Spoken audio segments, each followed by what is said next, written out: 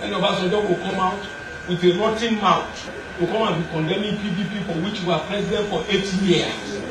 That gave you a platform from prison. A man, when we saw the picture when Obasanjo was released by General Salam, we would not allow such a man to sit beside him.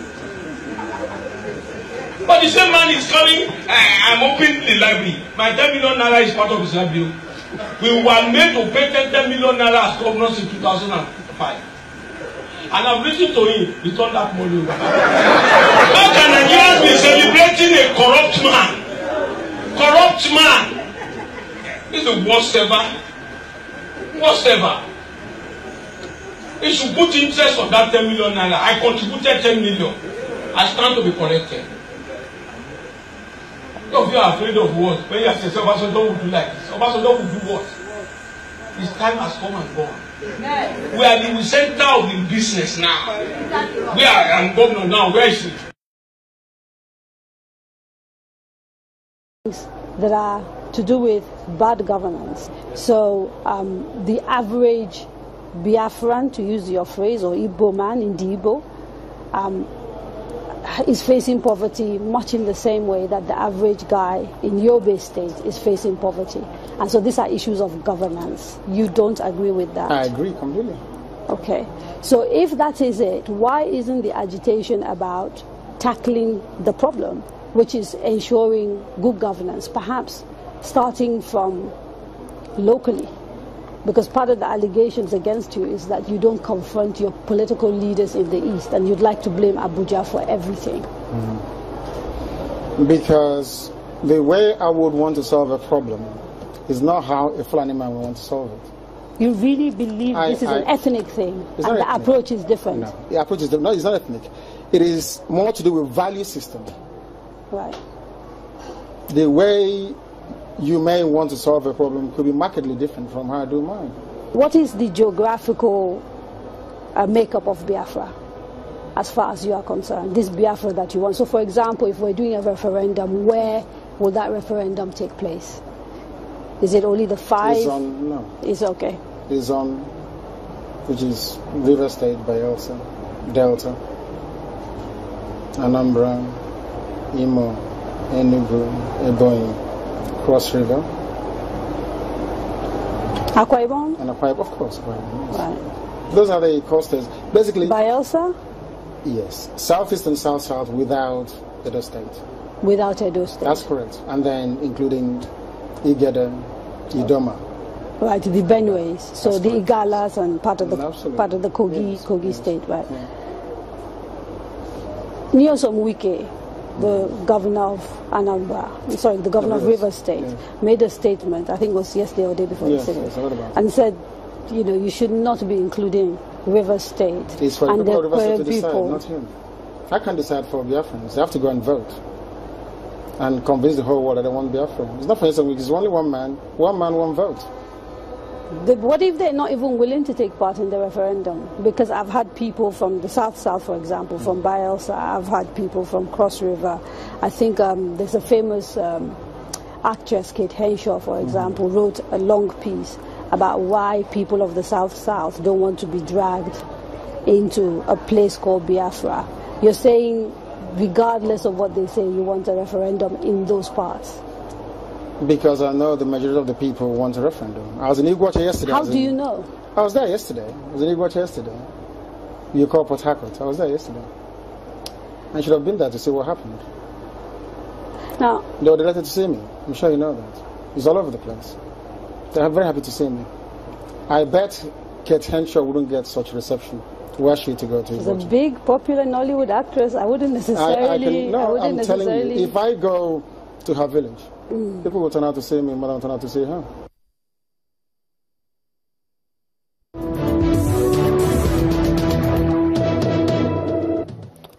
I was speaking there to the head of IPOB, Nnamdi Kanu, and for details of how you can watch the full interview, you can check out my Twitter handle at Kadria Ahmed. You can also join the conversation on the channel's Twitter handle, which is @ChannelsTV.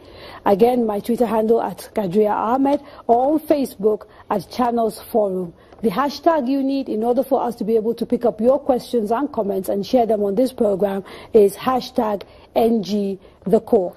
Now, I want to come to you, Celestine, because in that interview with Mr. Kanu, he was very clear about the portions of Nigeria that he considers part of Biafra. And he talked about the South-South. So specifically, when it comes to this particular call for independence for Biafra, that includes states and areas that cover some of the places that you come from and the people you represent, what is your reaction? Well, I think one of the greatest problems this country have right now is that we are operating under a curse because we steal. This country steals too much. The money that is being spent in this country is stolen money. The oil that is being sold every day is stolen oil. Because in Ogoni, where I come from, our means of livelihood have been destroyed completely. We can no longer fish. We can no longer farm. We don't have good health. People can no longer go to school. Just tell me the offense that Kensal were committed. That. Just give me a fair share of what you are taking from my land. And the man was just marching to the gallows and killed. 96 oil wells in Ogoni, 5 oil fields, nothing to show for it. Every weekend is burial. Then, now, coming to Monday, the man is crying that the Igbos are being marginalized, that they are beginning to enforce them, and he want to come and steal my state. Without coming, Abiola say if you want to save a man, you bring him down and save his head. You can't save my head in my absence. Nandi cannot stay in Anambra or wherever you come from. To mark Ogoni is my territory. Ijo is my territory. Who told him that? So I think that he just making statements. He did make a point, which was that if there is a referendum, it will be one man, referendum one will not happen in Rivers State. I'm not the governor of Rivers State, but it will not happen. No, but I know that. If we are confident about our belief that the people that he says see themselves as part of Biafra do not, why not test it with the referendum? Well, I'm not against referendum. Me, I want restructuring. Because Rivers State, where I come from, Ogoni is the majority. We are not minority, but you won't believe that since the creation of Rivers State, no Ogoni have been governor, no Ogoni have been deputy, no Ogoni have been speaker, no Ogoni have been chief judge. We have overqualified people. So why? How? Your commissioner for information. So how? Why did that happen? So I need restructuring. But if it is for Biafra, referendum will not happen in Rivers State. That I'm sure. Professor Chidi, because I live in Port Harcourt. I'm listening to him, and the phrase you uttered earlier just comes to mind again. A country where it's all about sharing and not productivity. It continues to be an issue, isn't it? This idea of the resources that we have, which happen to be in the Niger Delta, and everybody wanting a piece of that action, so to speak. Frankly, if we don't rebase our political economy on productivity and not sharing, we are doomed. And we are doomed within a generation. You can see it. Why? Our demographic curve far outstrips the pace of our economy to catch up. Our population is growing at about 3%, a little above that. We are still in negative economic growth territory. So we are not producing enough to be able to catch up with the number of babies we are reproducing. Okay? And so what's going to happen? At the moment, our debt burden is growing at a pace we cannot service. In less than one generation, we will not be able, there will be no schools for the kids, no hospitals for the pregnant mothers, no food to feed anybody, no salaries to pay the workers, and we have to change. There's not enough to share. So we've got to start doing production. In the political economy of the First Republic, production and competitive production was the basis. And so people could talk about the peanut pyramids and the palm oil. And indeed, when you go to the southeast of Nigeria, you still see the kids selling cashew. And you see the oil palm plantations. All that was done by who? Michael Okpara in the First Republic. You look at what happened. In 1959, Awolowo created the WNBC in Ibadan. And what was the payoff line? First in Africa. Correct? Mm. And what followed? Second to none. Eastern Nigeria Television. Now, that told you there was competition in productivity. And I think we can recreate that country in which there is pride in the person in Yobe about what they produce, and they can bring it to the country. And the person in Kebbi, and now you're seeing rice coming from Kebbi, you see the person from Lagos, you see the person from Enugu, and all of us bring something to the federation, and not this destitution of every Nigerian. And it's that destitution of all of us that brings the notion of pauperization and marginalization. We can change it. Now, Odia, let me bring you in here, because, I mean, we can't run away from the fact that Nigeria isn't working. It really isn't. 50 years after independence, and nobody is happy. You know, there are those who are sort of shouting louder than others. We have minorities within the South-South, within the Southwest, in the North. North Central is an issue. We have Middle Belt, all of that. And we sort of have talked about, it's 50 years of independence, trying this, trying that. And Nnamdi said it's too late. And that actually maybe the solution is to allow people to just decide for themselves and move away. What do you think, given the level of failure? Given the level of failure, we... For the leadership of Ohanese League, I was elected as President General of Ohanese, along with 16 other members of the National Executive Committee, to lead our organization for the next 4 years. Our mandate was profound and humbling. We are grateful to Ndibo for the enormous trust and confidence which they have reposed in us. Nigerians of all ethnic nationalities have joined us to celebrate the outcome of this election. They have congratulated us for holding a peaceful election and for voting in an improved quality of representation from all Igbo-speaking areas. Let me therefore congratulate the last National Executive Committee of Ohanese, led by Chief Gary Igariwe, for putting together this successful exercise. In particular, I'd like to place on record our gratitude to the Electoral Committee, led by Professor Anya Oanya and Professor ABC Musu, for a transparent and credible election. Equally commendable is the complete unanimity of all the governors in all Igbo-speaking areas in supporting the just concluded elections and ensuring effective representation of their various states at the General Assembly. I acknowledge with thanks the messages of congratulations we received from other socio-cultural organizations and prominent Nigerians, including but not limited to Afenifere, Arewa Consultative Forum, PANDEF, Chief Edwin Clark, General Abdul Salami Abubakar, Alhaji Atiku Abubakar, Governor Lieli Moke, His Eminence John Cardinal Amaekon, Archbishop Matthew Kuka, and Governor Obon Victor Atta. Of notable mention is the unanimous solidarity of the Southeast Caucus of the National Assembly, led by Deputy Senate President, distinguished Senator Ike Ekweremadu. We thank them most sincerely. More important, I cannot fail to acknowledge the timely and cheering congratulations of His Excellency the President of the Federal Republic of Nigeria, President Muhammad Buhari. Mr. President, in his message of congratulations, expressed his readiness to work with the new Ohanese leadership. We salute the President for his kind hand of fellowship at a time when Igbo have great concern about their participation and treatment in the Nigerian states.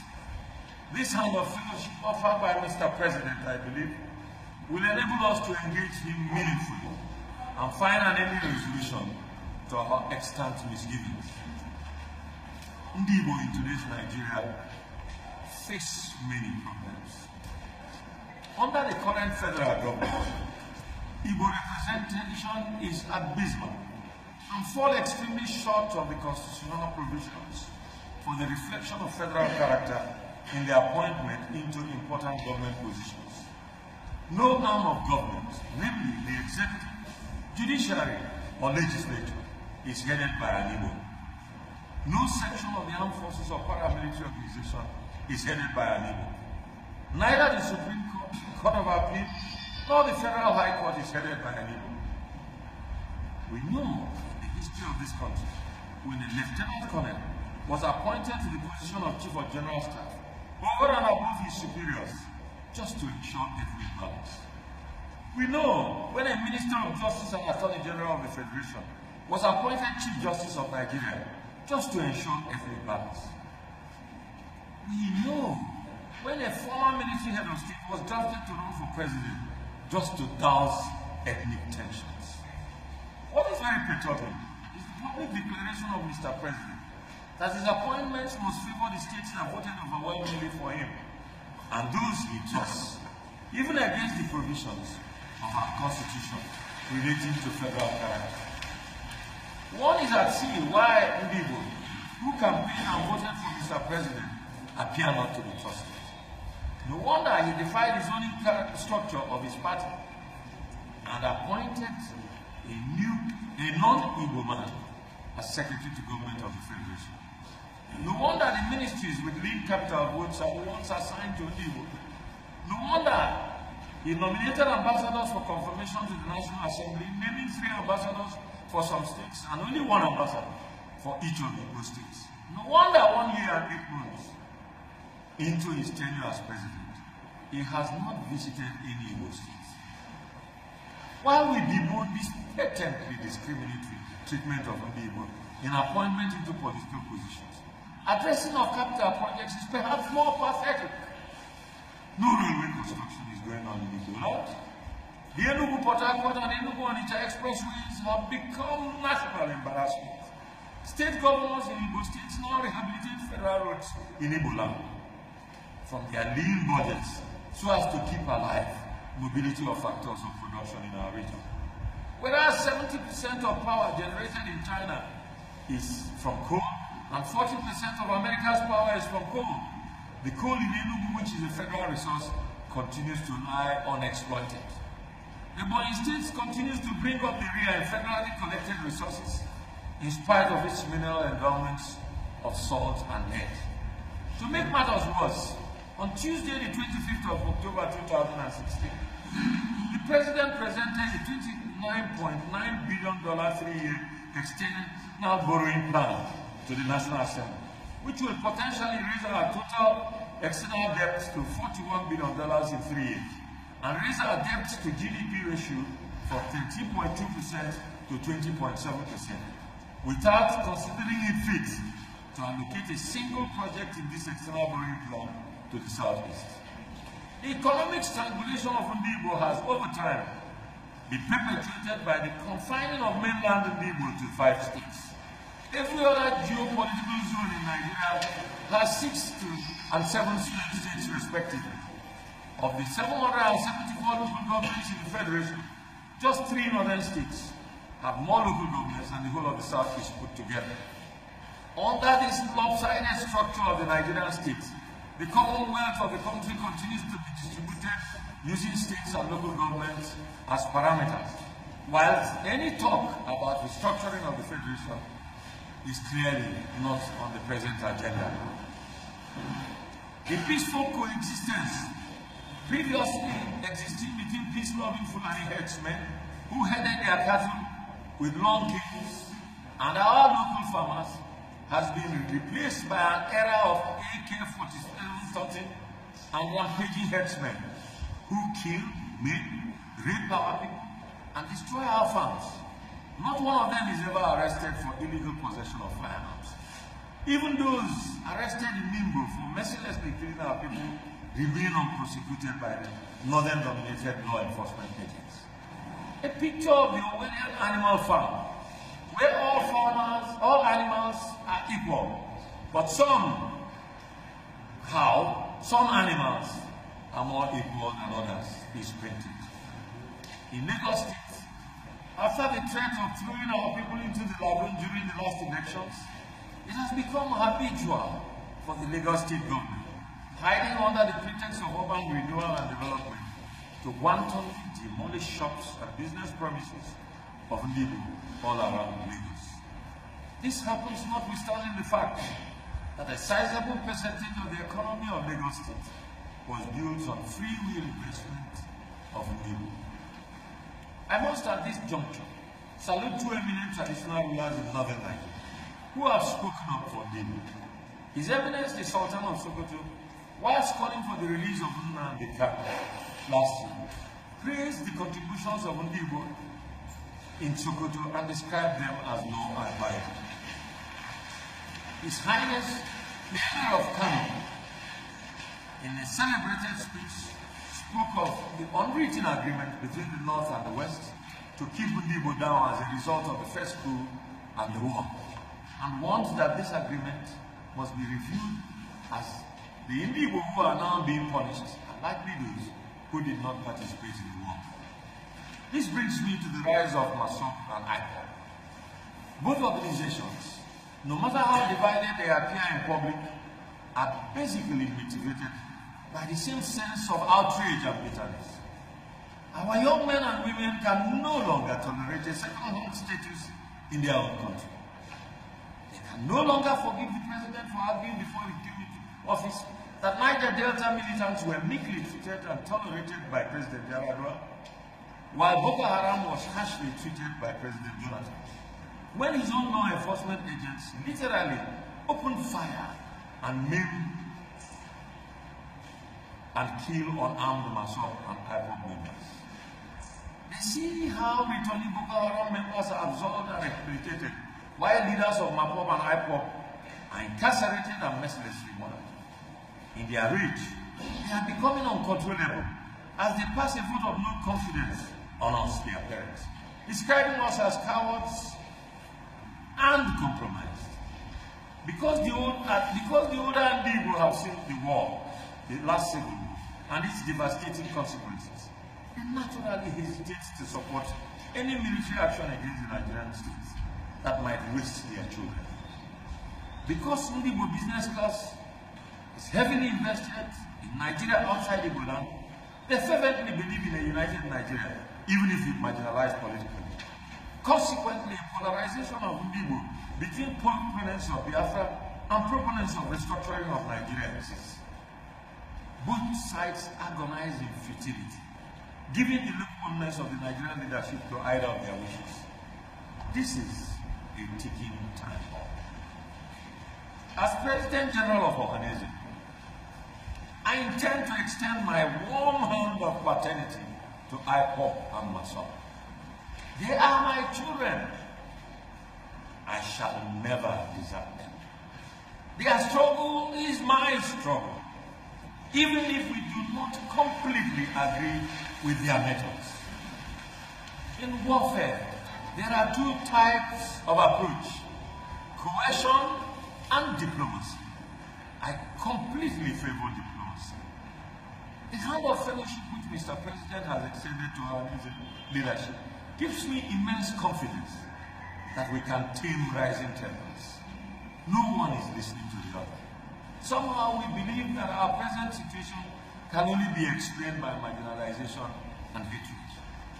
My people, the time for lamentation is over. Our continued cry of marginalization has become still. No one is listening to us anymore.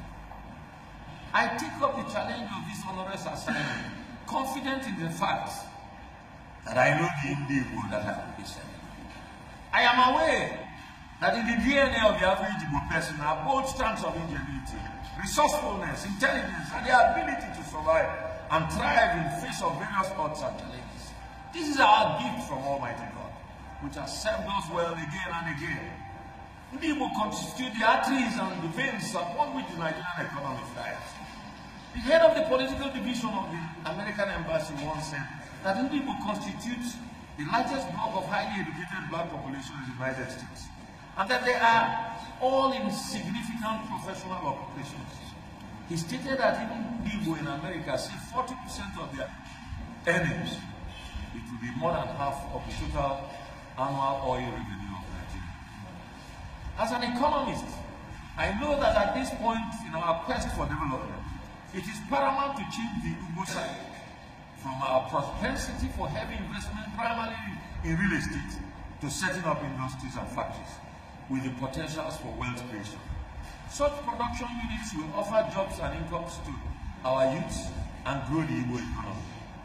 The factories I must point out should of course be cited in Igbo land and not elsewhere. I think there's a typographical error. Something has been omitted in that last page.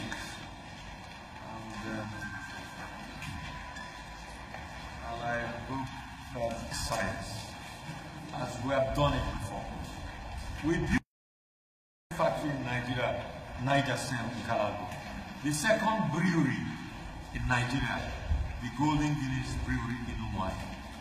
The first building material industry in Nigeria, Tunners, asbestos, and iron and steel parts in MNA.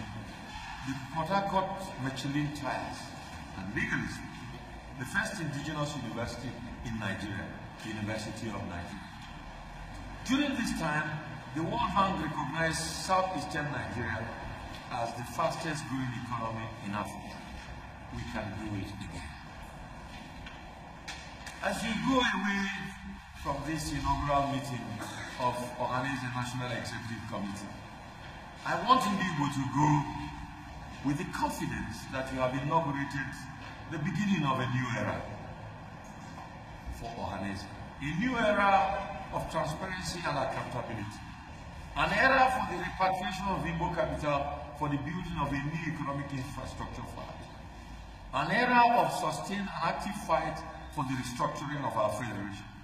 An era of a strong and all-evolving Ohanese. On my part as President General, I promise that I shall stand up for you. I will fight for you. I am ready to sacrifice for you, and if necessary, die. I pray for your support. I ask for your prayers. May the Almighty God help us. Thank you for your kind attention.